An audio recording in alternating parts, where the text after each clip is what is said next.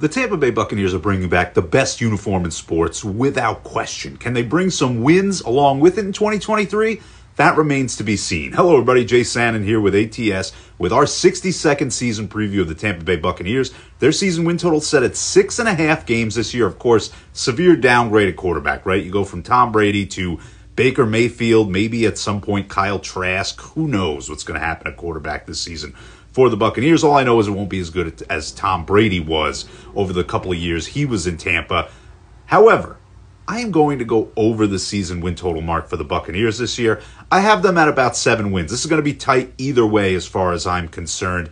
I don't think the downgrade with Mayfield is quite as bad as a lot of people are making it. I think the defense has a chance to be serviceable. They need to fix the running game. That's without question.